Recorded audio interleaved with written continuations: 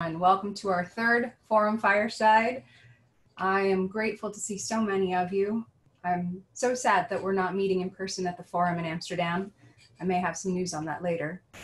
But I'm really glad that we can be here, and I'm delighted to introduce you to our guests. I have a personal stake in our guests because they're really cool people and I like them very much. So it's my pleasure to introduce you to Michael Porcelli and Josh Zamel of Bedrock Culture and Leadership. Hey, Porch. Hey. Hey, Josh. Hey, everybody. So let me give you the bite-sized version of Porch and Josh's bio, although the whole version is incredibly long and impressive. Porch and Josh are founding partners at Bedrock Culture and Leadership. As Holacracy works on the organizational side of rule sets and how roles work together, Bedrock Culture and Leadership is particularly cool because they work with the human side of organizations, and Josh and Porch provide facilitation and education really focused on interpersonal communication and group dynamics at the heart, the human level. So their particular focus is on fostering healthy cultures, particularly in self-managed and decentralized organizations. So it's no wonder that Bedrock Culture and Leadership and Holacracy One are deeply connected. Porch and Josh met at the Integral Center, Boulder, Colorado. Did I get that right? In Boulder? That's right. Yes. And Porch was actually the Holacracy adoption lead there among his many roles. And Josh was a course leader at the Integral Center and has been a growth strategist and communication consultant for many years. They have together delivered hundreds of trainings on topics like sensitive conversations, which is what we're going to focus on today. And I can't wait to share with you a little later today about a new venture that Bedrock Culture and Leadership and Holacracy One are working on. Some of you I'm sure know already, but we'll talk more about that later. So gentlemen, thank you for being here. Welcome. Thank you. Nice to be here.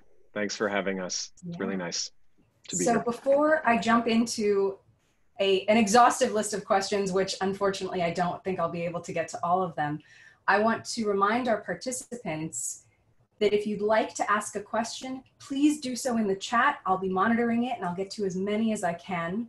We will share a recording of this session a little later after the session and we clean it up. So if you missed part of it or you want to listen to something again, we'll send that out. So gentlemen, any other administrative concerns before I kick this off? Ready to Awesome. go. Thank you. Okay, so Porch, I want to start with you because you and I have talked about this. The three of us talked about this session and what we wanted out of it. And I know you've been giving this a lot of thought lately. Can you maybe take us through some of your observations of conversations that are potentially charged, especially lately with news topics like racial justice, social justice? There's recent body cam footage from police officers that's coming out. There is so much going on, not to mention, global pandemic. Maybe could you share some observations you've had recently about your conversations with colleagues and friends? Yeah. Well, I think that, even in an election season, things normally get more charged here in the United States, and more topics have become polarizing, and the conversations tend to become more quickly polarized between what one position and another position. I'm going to try to speak to this in general terms without kind of taking sides on any one particular issue, because what's more interesting to me is the way the discourse works. So when topics become polarized in this way, people become more emotionally reactive. They become more entrenched in their positions. Maybe they focus more on sharing in small provocative sound bites or signaling in some way, like who's on my team versus who's on the opposite team and that sort of thing. And not everybody is doing that. Another thing that I find is maybe even for the majority of people, they will hold back when they sort of see and experience these kind of conversations going in that direction so much more often. They might be like, well, I sort of have a nuanced view, or maybe I can see multiple sides of a particular issue, but I'll just stay on the sidelines. I will maybe self-censor or not talk openly about what I care about or value. And then when people end up in, if you find yourself in that position, like you will actually start disconnecting, maybe even cordoning yourself off. I know sometimes this summer I've just spent way more time off of social media, which is often a source of connection with people. But now I found like I can feel like I'm barely comment on a thing without suddenly it just escalating into a thing that I'm like, oh, this is toxic. I want to get away from it. So then that creates a kind of downward pressure on our sense of connection with each other. Now, there's one side of this, which is like our ability to make sense of what's happening factually and to maybe figure out what we should be supporting policy-wise or politically or something.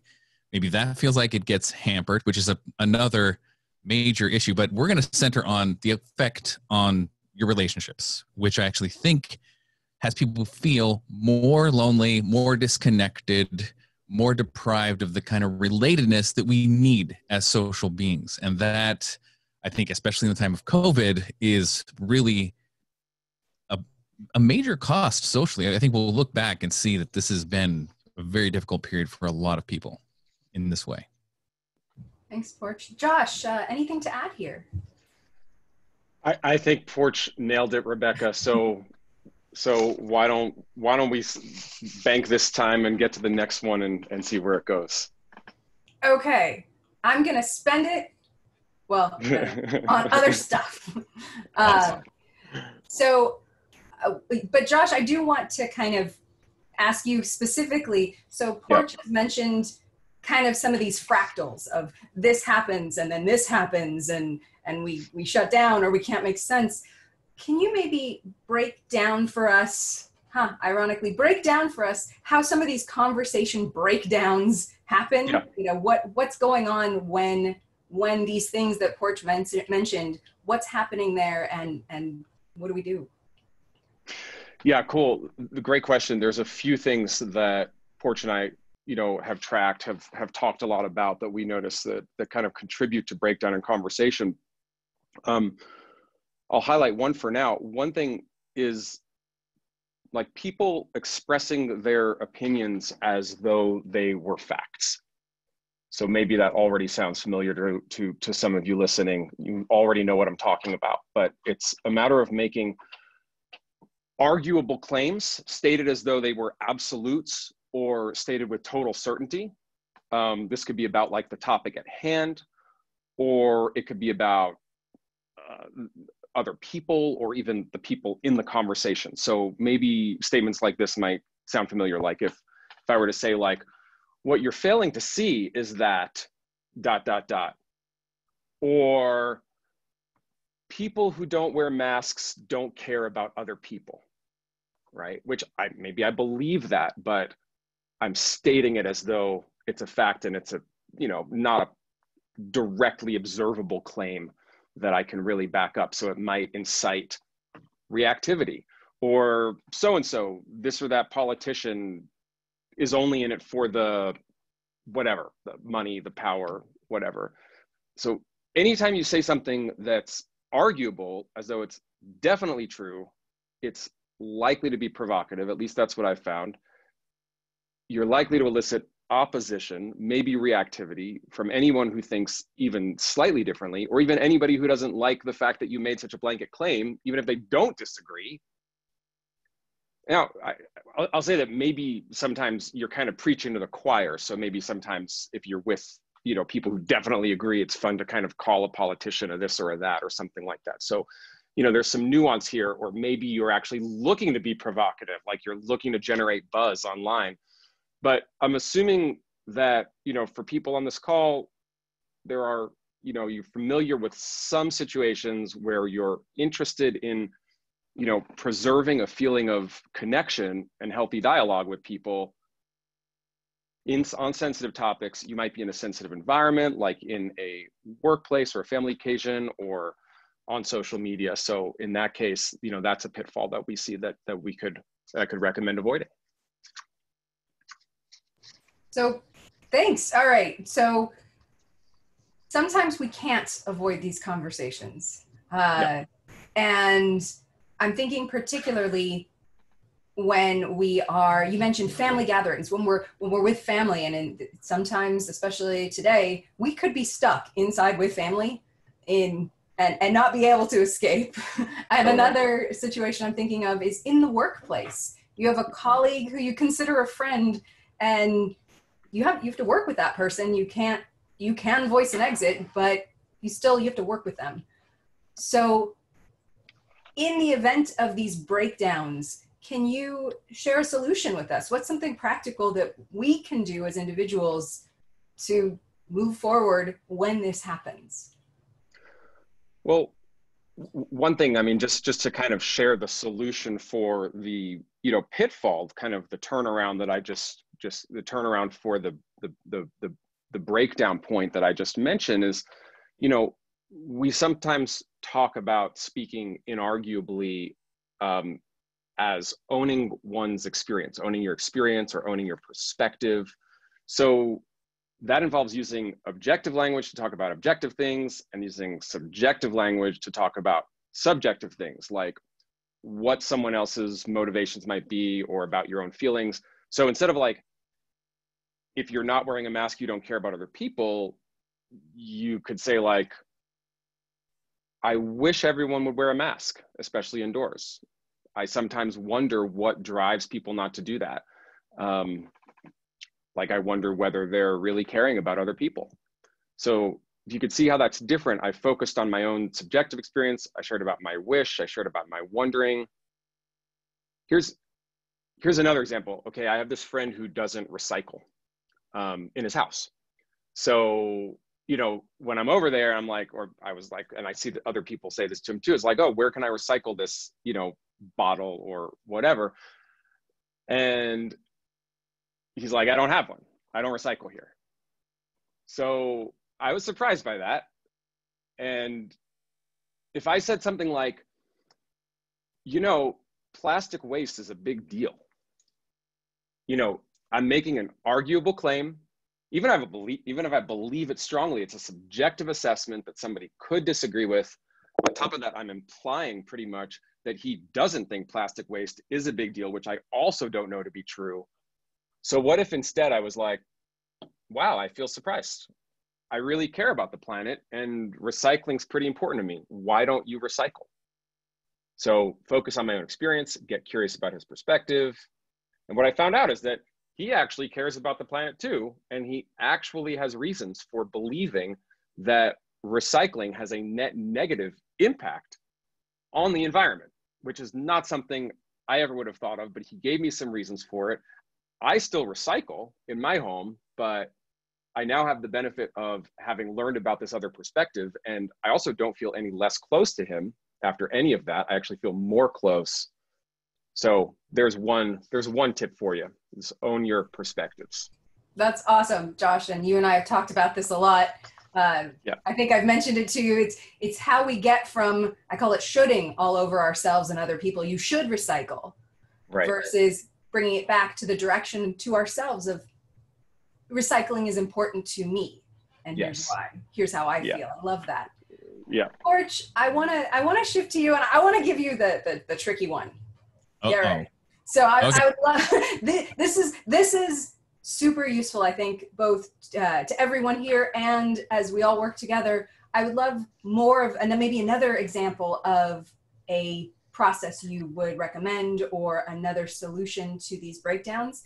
And I want to throw in the dynamic of disparate power. It could be personal power. That person is your landlord. They control the social group that you're in, or you're in a workplace and this person has power over your job, your work, your salary. How does the dynamic change? And maybe it's no, And if it's yes, how? And then how can we accept responsibility, and what's maybe a practice you would recommend when there is a power disparity? Wow. So a power disparity, and I think it intensifies the issue. It can make, I know sometimes I have felt a power disparity in a relationship where somebody where I felt they were like power up and I was in the power down position. And, that sometimes would make it harder for me to even remember the points that I wanted to make with the person, or it made it easier for me to just kind of collapse and go along with them.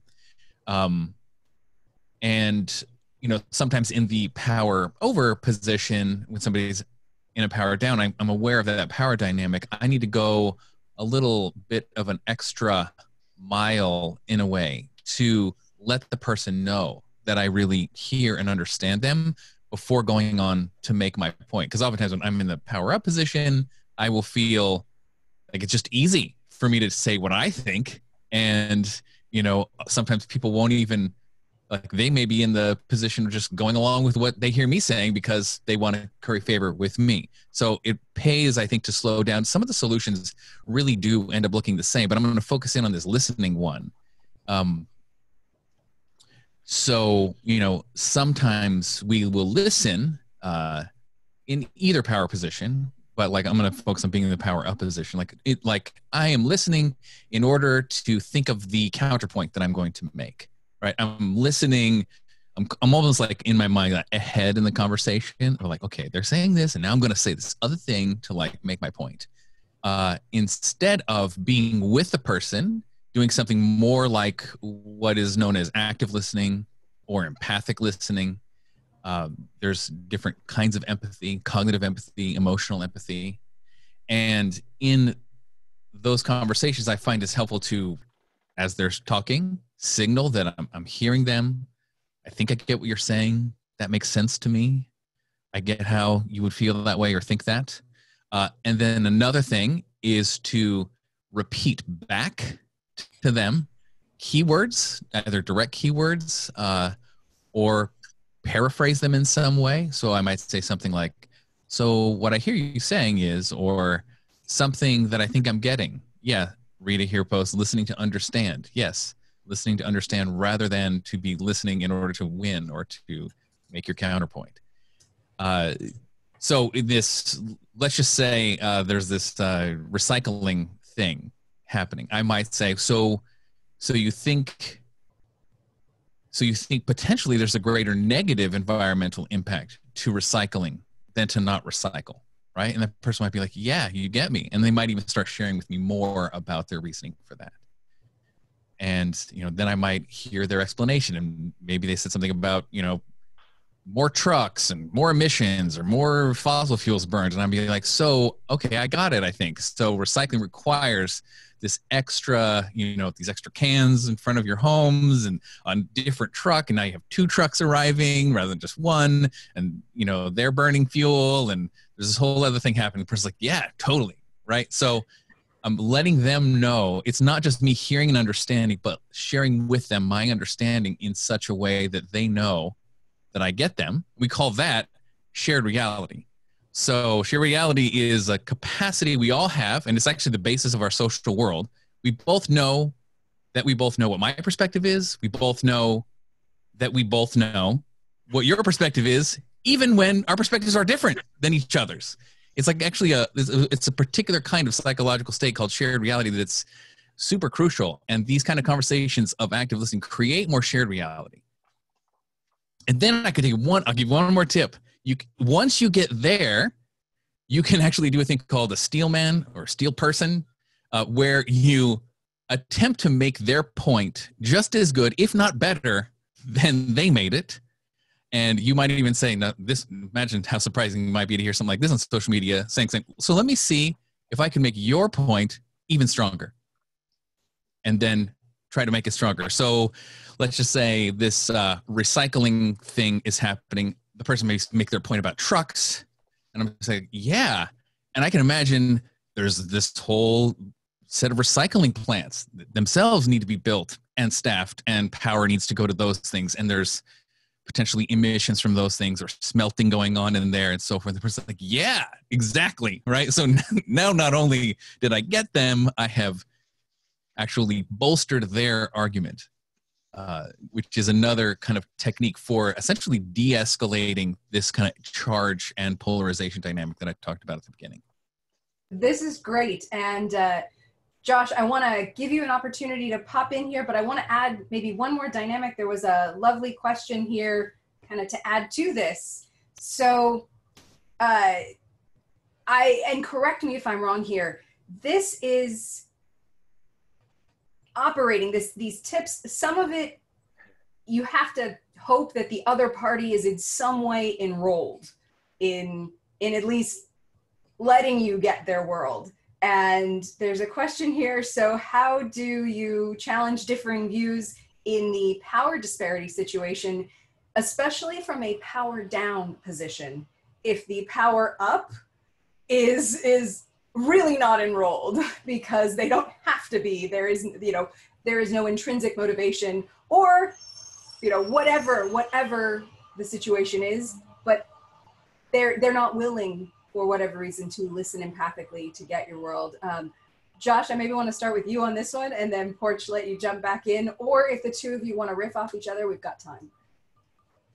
Yeah, thanks, Rebecca. This is a really good one. So it's a little bit of a version of like, well, what happens if a conversation on a charged topic or some kind of sensitive conversation is not working for one reason or another? This reason is because it seems like the person you're speaking with, isn't wanting to play by the same, set of contexts of, curiosity, seeking mutual understanding, preserving connection that you seem to want to play by.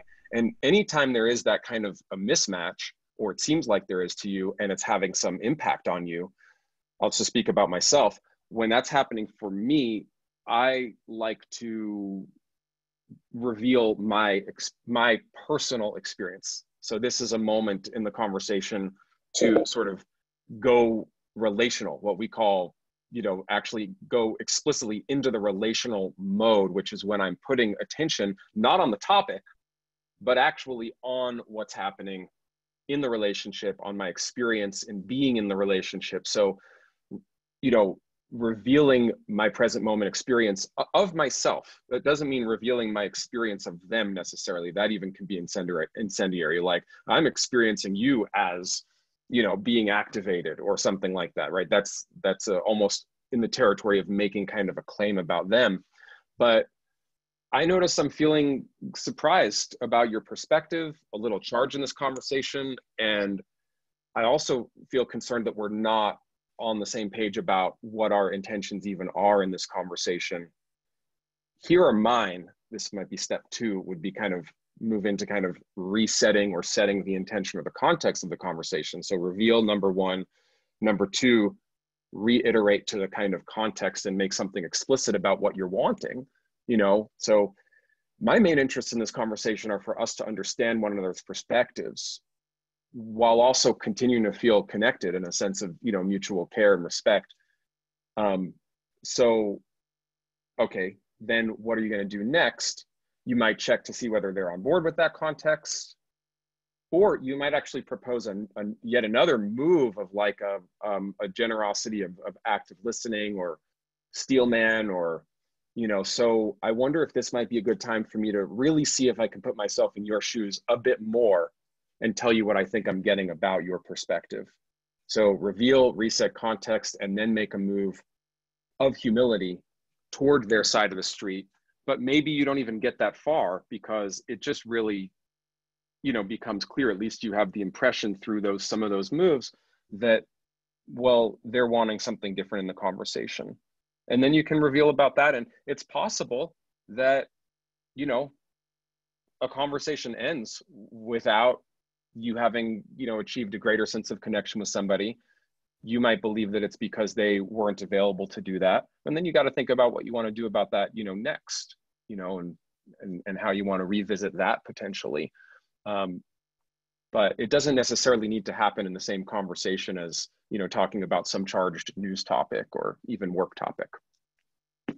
Thank you, Josh. That's great. I feel myself, like, I feel weight because I experience that as needing so much bravery and vulnerability. And it's not a set of muscles that everyone has. And that I'm building it. Porch, you and I have talked pretty extensively about how some, myself included, can experience this type of relating and type of connecting as exhausting. And part of it is because it's a set of muscles to build. So particularly when it comes to, as Josh mentioned, revealing your own experience to someone who maybe is not enrolled in connecting the way you are. And that feels to me very vulnerable and scary. So are there some baby steps? What are some baby steps to try this out? What might be a safer place to do this, or I almost want to say, can you give us a pep talk? Because this sounds like takes a lot of bravery and vulnerability, and I wish everyone would communicate this way, but it's tough. Yeah. Porch is always a good person to ask for a pep talk, so good call there. Right? I do it a lot. That is my experience as well. Guys. Yeah, so I'll just riff on a few things that come to mind immediately. Like, just in general, what you said is true. It is potentially a new muscle for folks, and sometimes it requires repetition. You just need to do it more, and sometimes doing it more to get those reps in, sort of like lifting weights. You don't put all the, you don't go for like lifting the huge amount of weight. You want to lift a small amount of weight. So this is a way to get there. One is to pick topics that have less charge to start with, maybe where there's a little bit less at stake, or pick relationships that you feel like you have a huge amount of trust already established and earned, and practice with that person, potentially about a smaller topic. Another thing you might do is rehearse. Sometimes I will do this. I'll be like, hey, can you just be like that person for me for a second so I can just talk it out? So I give the person a little bit of a background. Or sometimes I will do that in reverse as a consultant or coach, facilitator. Like, okay, they'll describe to me a difficult relational situation or dynamic, and I'll be like, all right, let's mock this up. I'll be that person. You try to do it. And then we can be like, okay, time out. What just happened there? Like, we sort of debug and just have an experience of trying to say those things out loud. Sometimes it can just be helpful especially if you have a lot of emotional charge about a thing, is to journal about it or to vent with another person. You might want to spew all your judgmentality or charge, that you're not owning your experience the way that Josh talked about earlier, just to get it off your chest, which actually kind of creates some headspace to be able to then figure out how to own it better and bring it in that way. These are all little techniques, but I think the major thing is if you have the ability to rely on like a repeatable process that somebody else like us has like developed, I think it's a really good idea. Like so I've had friends, former students, they've told me some of the handouts or the protocols, they printed them out and they handed them to their whole team. They reported back like, this was great, we just followed your steps. And it was like they sort of relied on it, sort of similar to how people kind of rely on that tactical meeting process for Holacracy, or that governance meeting process. It's like, oh, somebody else has done a lot of the work to get that there. And sometimes just having a reliable process rather than feeling like, oh, it's all just up to my own oomph, to make it happen. Thanks, Porch. So Josh, let's say I have taken some steps. I have rehearsed. I have planned. I've journaled. I've done a few other things. I've prepared myself for a difficult conversation, and I'm feeling okay. I start to get into it, and I notice myself getting upset. And in the moment, I'm feeling charged, and I'm not now in a place where, okay, let me be the steel man. Really what I want to do at that moment is vent and spew judgment. But that's probably, it may not be the best idea. What do I do in that moment? Can you give me a recommendation? What can I do when I am feeling like this, forget it. I'm reverting back to spewing judgment. You're muted. Thank you, and I apologize. So much of it, Rebecca, depends on the nature of your relationship with this particular person. There's a lot of situations I might be in where I have a lot of background of relationship with this person. And so, I or you might be able to swing out a little bit more self-expressively after setting context for it. Like, again, I super duper recommend, starting with some reveal of what's happening, right? And then saying what you would like to happen next.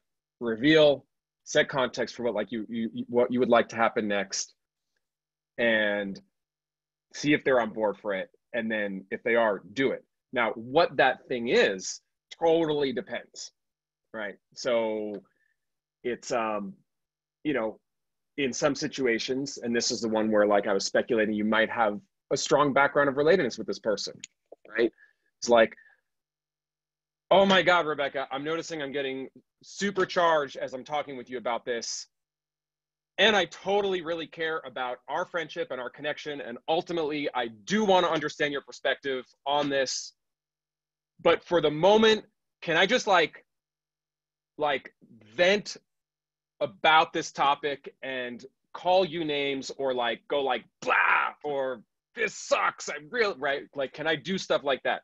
And then do that, right? That might be one variety of relationship that you and I, if it was you and me, I probably would feel comfortable to do something like that. And I'd love to hear what names you'd call me. I think I would love that. Right. So there's that whole thing. There's a more mild version would just be like, and maybe this is less background of relatedness is present. It's like, yeah, so I notice I'm getting like a little activated in this conversation. I guess there's something I'm really caring about here. I don't feel like we're totally on the same page yet. And I do really care about our friendship or our colleagueship and all of that. It would be really helpful to me if you could tell me what you think tell me what you think you're getting about my perspective in this moment. That would feel really settling for me to know that I'm being heard in what I've said, right? So you could actually just make a request of them that they actively listen, or they kind of steel man. There's those. And then outside of any of that, there might be situations where, again, start with the reveal, start with that you're caring about something here, set context, but the next move is actually, could we come back to this later? Like, I'd love to take a timeout so that I can kind of collect my thoughts and come back to this conversation in a more open-minded way at some point later. That would be another move. I love that. It's so easy, and I wonder if sometimes we forget. We could just hit pause and go and punch a pillow and come back, and that's fine. Especially now that we probably are in our homes at our desks where our pillows are upstairs or somewhere else. There is a question in the chat that I think is quite interesting, and it got upvoted. So I want to bring it in here because it also, it works. So you've done this, and the other party is enrolled, but they are assuming that the shared reality is also means agreement. That, oh, okay, if you're, and Porch, maybe this speaks to the Steelman example you brought up. Oh, if you can argue my point, you must agree with me. Uh-huh. What do you do? What if someone assumes that a shared reality also means agreeing with them? Yeah. I mean, there's a number of ways to approach it. If it sort of seems like that's what's happening, you could just call it out. I could be like, oh, it sounds like you think I agree with you now. I don't. Let me just share with you how I don't agree with you. Do you get that? And sometimes that can be very disarming. Like when I first experienced this on the receiving end, like it was kind of amazing. I would just be like making my point. The person's like, yeah, this and that, and I get this, and I get why you would think that. And I just sort of felt like a whole bunch of relaxation in my mind. I was like, they must totally just be on board with what I'm saying now. And the person would just go like, yeah, I don't agree with that. And I would just be like, what? Can you talk about the feeling of that? To be on the receiving end of that? Yeah, maybe the it's almost like the big reveal. Oh, this didn't all mean that I agreed with you. Like, what is that experience? Yeah. If it's done well, like the way I just suggested, it was like, it can be profound. I mean, I don't even know what it was. I just was like, there was nothing to push against. There was no sense that, oh, I needed to go back to make my point better. I was like, oh, that idea of Aikido and the martial arts, you sort of use their energy, their direction, their force. And I'm like, somebody just did that with me. So I was like, I just became kind of like, okay, I'm now interested. Tell me what, I'm just kind of curious if you could really get me to that level and still not agree with me. I want to know how that's even possible, right? Like, talk to me. So it naturally evoked curiosity in me. And it's really not all that crazy. I mean, we have this kind of turn of phrase, like, we just agree to disagree. Oh, we just agreed to disagree. And the people kind of know what that means, but like, if you're really taking a leadership in how the conversation unfolds, which if you have the skill and the learning to be able to do that, you can. And sometimes I will very much do that with people where it's like, is there more? Is there more? And I'm just like getting them again, and they're just like, you're getting me. And I could just see them de-escalate, and they're just suddenly almost like run out of things to say. And then I'll be like, cool. So I don't totally agree with all of that. Let me share with you what I think. You open to that. And suddenly it's like, they don't have anything else to say. Like, they feel like they said all their things and they're ready to listen. It's trippy. I love it. Josh, anything to add? No, I think we're doing great on that topic. I really enjoyed what Porch had to say. Awesome. I'd like to pivot a little bit, thinking, more specifically right now in our world, our global community. I imagine that some of the most difficult conversations right now are relating to diversity, inclusion, social justice, economic disparity. And so those issues don't just confine themselves to social media and social gatherings.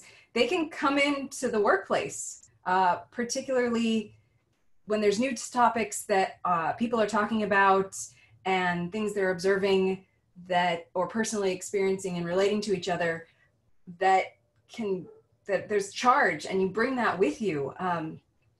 Can you suggest ways specifically in the workplace to deal with those kinds of situations? Yeah, thanks for bringing this one up. I imagined we would get here because it's not just about stuff out there. It's about stuff that's happening maybe even to you, or you're observing it happen to somebody that you care about, and you want to feel like you can do something about that.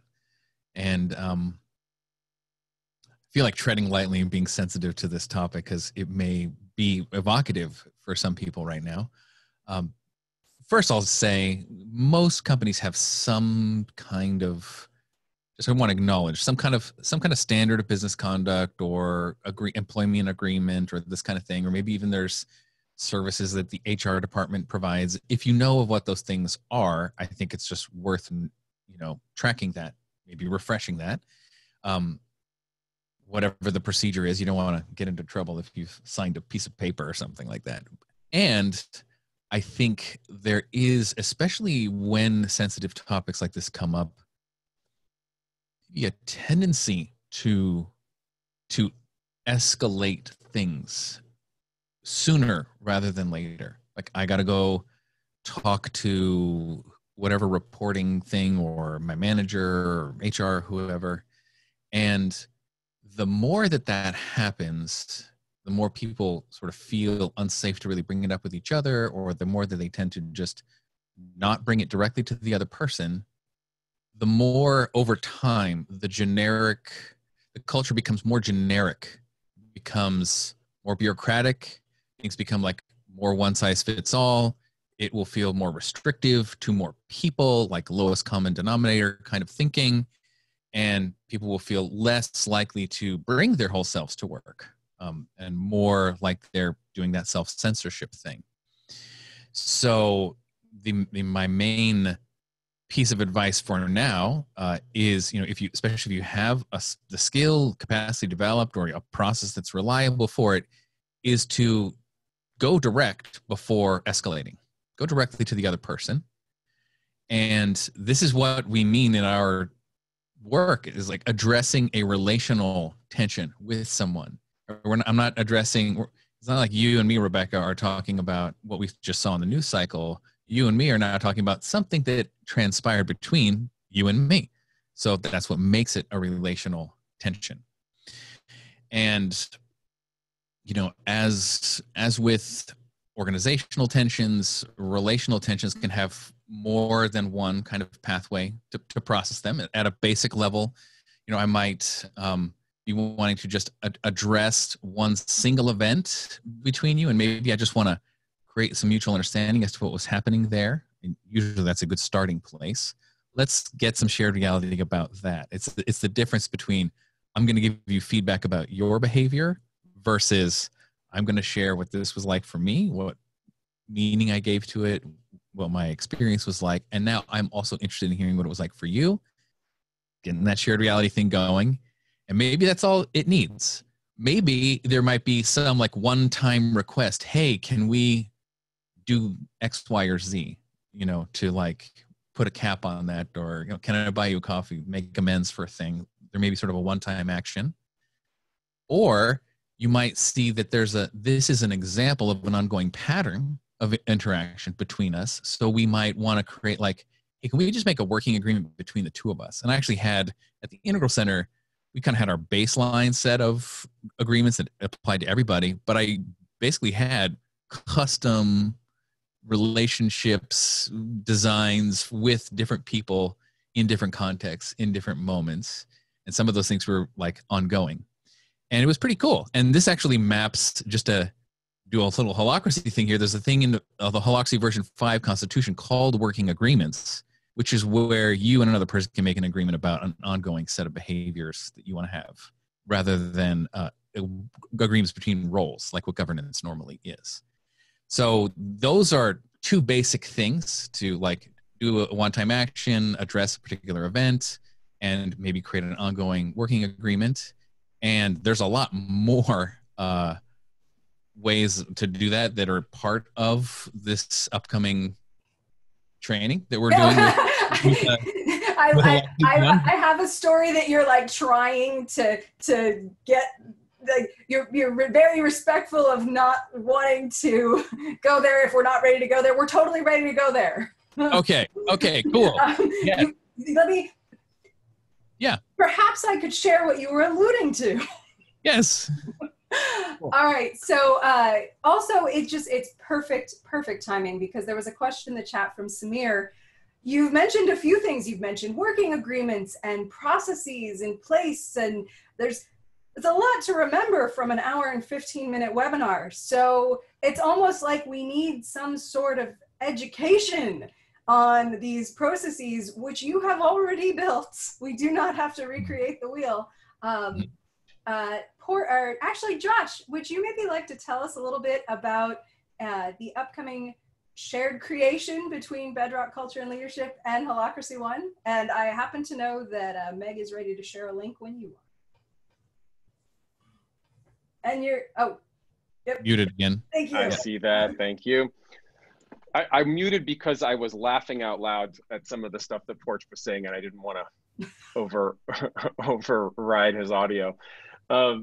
So yeah, the upcoming meta relating training is the design of it is such that at the end of the training, you have access to more of the kind of relationship that you want to have with anyone. So if you want to feel more connected, you certainly have access to that. If you want to have more influence, you have access to that. If you want to create more efficiency in your working relationships, right? And do some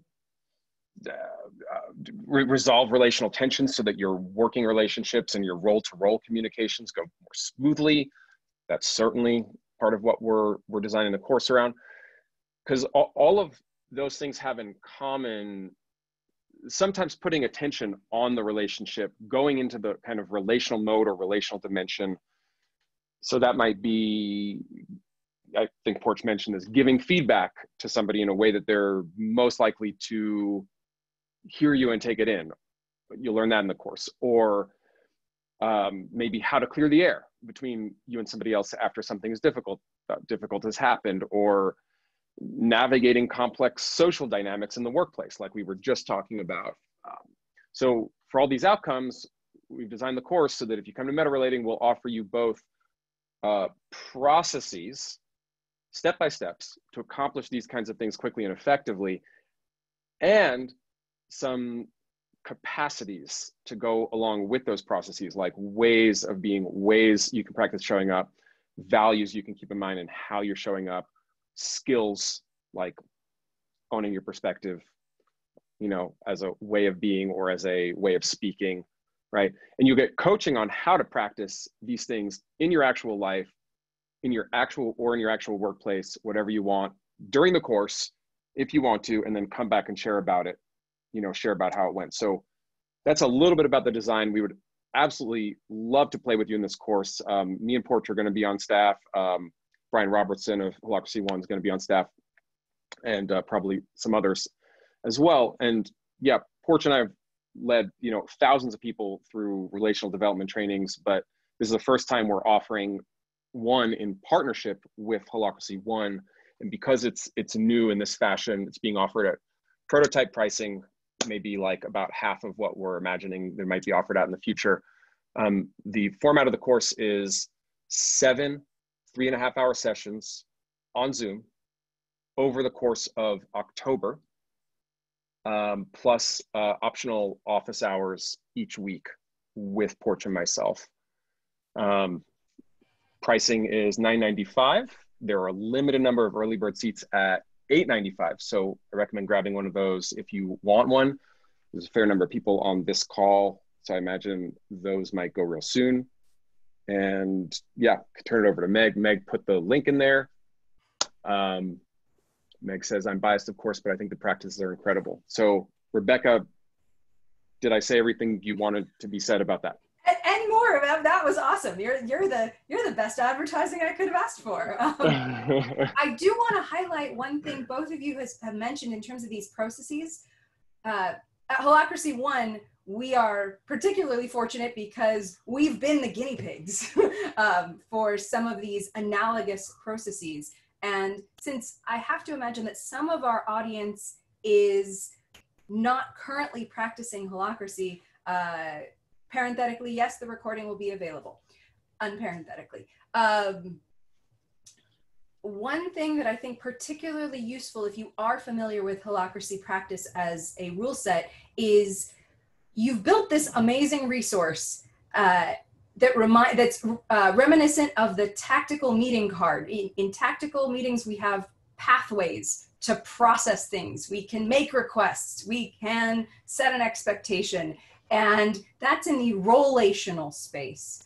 But what I love about some of the content you're going to cover in the meta-relating training is you've built analogous processes for those pathways in the relational space. So for those of us who are coming from a perspective of self-management and Holacracy practice, I found it comforting to pull from a toolbox I already have, but in a different dimension. So yeah, I'm super excited about this. I'm attending to support it logistically, but that means I get to be there. So it's really fun.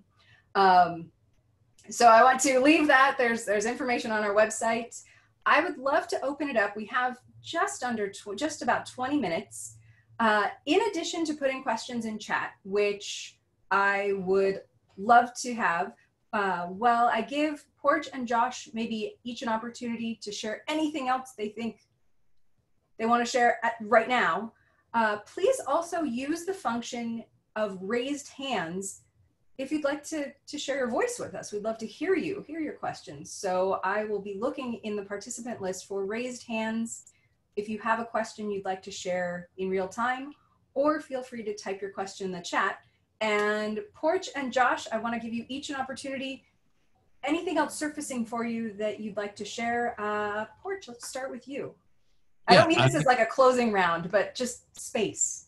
Yeah. I want to riff a little bit on, some of this stuff that you and Josh just said about, kind of the origins of this meta-relating training that we're calling it is, as the practitioner of these relational practices, a teacher of them at the Integral Center, they became kind of like our background in our culture. And then we used Holacracy as our operational procedure, and the two of them together went really well. And in the back of my mind this whole time, I was thinking, like, what does good culture and relational practice look like in self-organized and self-directed, self-governed organizations like Holacracy-powered organizations?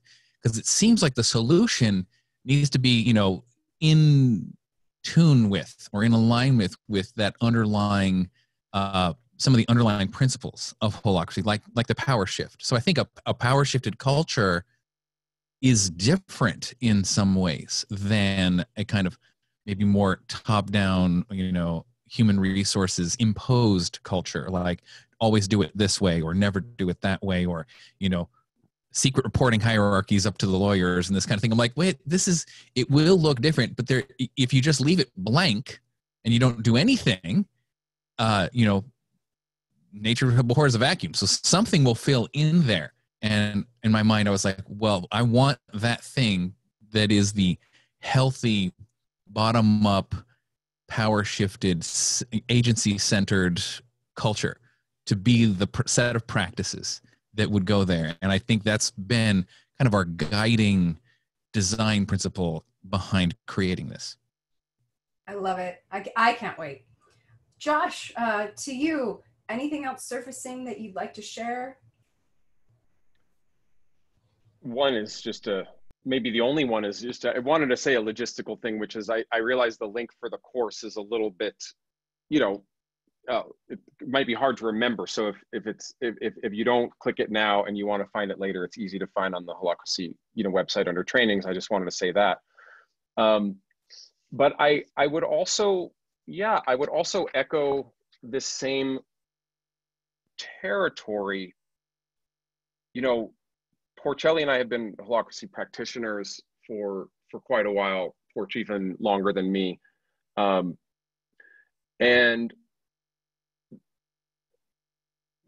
I'll just say it this way. One of my favorite aspects of Holacracy is the repeatable processes, right down to, having a reference card, for the precisely four possible pathways to accomplish an outcome that you might endeavor upon, at a tactical meeting.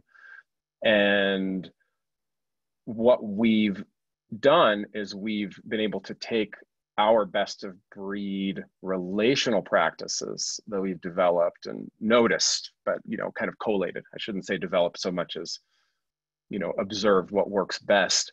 And we've kind of broken them down into similar pathways. Like literally we have a card that has been designed that looks, very parallel to the pathways, to the tension processing pathways that you might get at a Holacracy tactical meeting, except that it's for what how you might be looking to share something with somebody relationally, how you might be looking to learn about somebody's experience relationally, how you might be looking to give feedback, how you might be looking for them to take some kind of a relational action, like, hey, would you mind hearing my perspective a little bit now, is a version of relational action, relational request, or create some kind of relationship design which is more like the governance out. That's like, oh, that one goes to governance. Okay, if we want to create some kind of understanding ongoingly about how we're going to show up together as people, that's more like the relational governance, which is what we have a word for that. We call it relationship design, and we have a process for that also. So it's totally been a revelation, not just to imagine how relational practice can make organizations, including self-managed organizations, better, but actually to imagine how self-management philosophy and values, power shift, user agency, whatever you want to call it, can actually be a nice frame or make relating practices even more digestible. Thanks, Josh. So we actually, I sense that time we saved earlier, we can bank it for later. All right. There are no raised hands, and we're just at the top of the hour. So I think with that, typically in a live setting, I would ask everyone to join me in some applause to appreciate Porch and Josh. So if you would care to unmute yourself and join me in some applause to appreciate Porch and Josh for joining us. Art icons. I missed that. I find that I missed that. So thank you both so much. Bedrock Culture and Leadership, you can Google them. I'm so excited about our joint offering, and thank you so much, both of you, for joining me for this session. I think it was timely and relevant. And with that, I will bid all of you have a great rest of your day, evening, afternoon, weekend. We will send out a recording of this in case you want to review it. We'll also send out, I think in a couple hours, you'll get a link to a very, very quick survey. We'd love your feedback and your suggestions for our next Forum Fireside. So until then, thank you all and be safe. Bye-bye. Thanks everybody for coming.